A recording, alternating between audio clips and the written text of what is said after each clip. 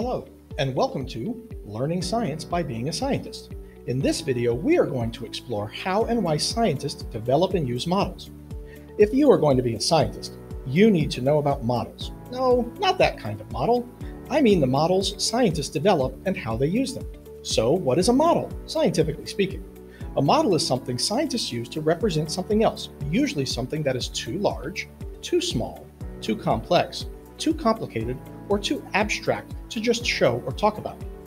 A scientific model can represent a natural process. It can also represent a system. It can represent a natural phenomenon. A scientific model can also represent a prototype or design for a solution you want to test.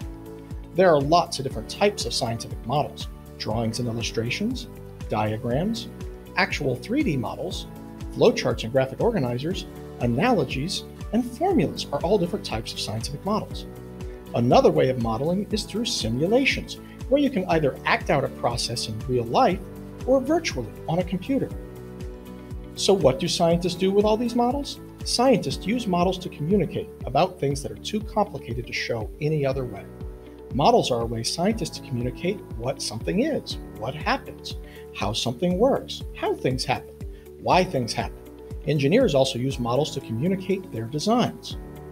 Scientists also use models to test things. Once you have a model that shows how and why something happens, you can use that model to see what would happen if you change something in the system. For example, if you have a model that shows why we have seasons on the Earth, you can use that model to test what would happen if the angle of the axis were not tilted, or what would happen if the angle were greater than it is now. Engineers use their prototype design models to test how effective their designs and solutions are at solving problems and meeting needs. It is much easier to test a prototype model before you build and test the real thing. So, models are a very important part of science and a very important tool that scientists and engineers use. But where do all these models come from?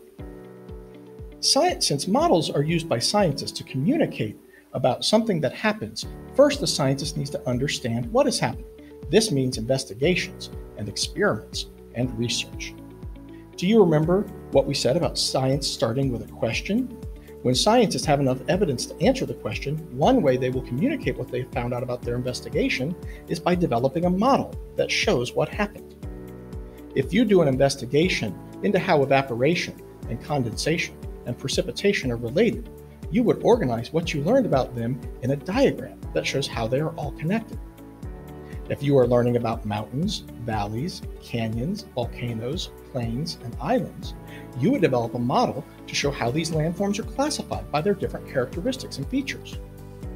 If you were trying to figure out the best way to light a light bulb, run a fan, and ring a buzzer, you would first draw out a diagram of your circuit before putting it all together or test it.